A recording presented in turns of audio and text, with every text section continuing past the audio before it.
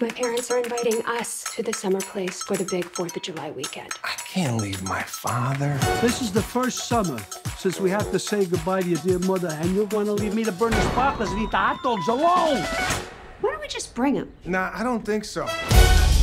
You hear this? Ladies, he's worried his immigrant father's going to make him look like some kind of Goomba. Listen, if we're gonna do this, Dad, you gotta dial it down with the. With all the... what is this?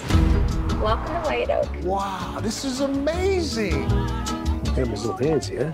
It's called love and affection, Dad. Unlike you, when you met me in the delivery room, you chose to shake my hand. What else was I supposed to do? We just met.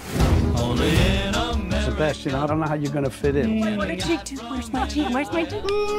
Don't these people have jobs? They got their money in the stock market, not in mayonnaise jars buried in their backyard. I just hope nothing gets stolen this weekend, because these people love to blame the immigrants. We'll give you the grand tour. This is Doug. He's learning to be a healer. Hello. What are you doing? Just serenading our pet peacock. I love you. These people are strange. They have birds for pets. He's like family. Peacocks are just a bunch of goddamn show-offs, if you ask me. I was nervous to bring you here, but I didn't know you were gonna spend the whole time embarrassing me. How could you say that to your father? Here we go again. Everything I'm doing for you, that I've ever done for you, is for your own good. Hey, Dad, check it out, I could die! I'm trying to make sure that you don't make an ass out of yourself by trying to be somebody you're not. Oh my gosh. Oh, shit. Sebastian, your suit. It's Versace, do you like it? No, you moron, it's not up! Honey, my mom can't unsee that.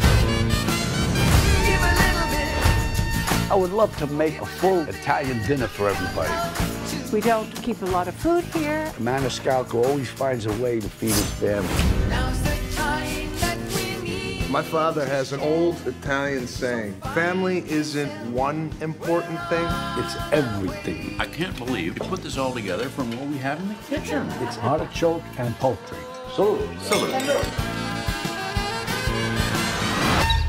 Oh, no.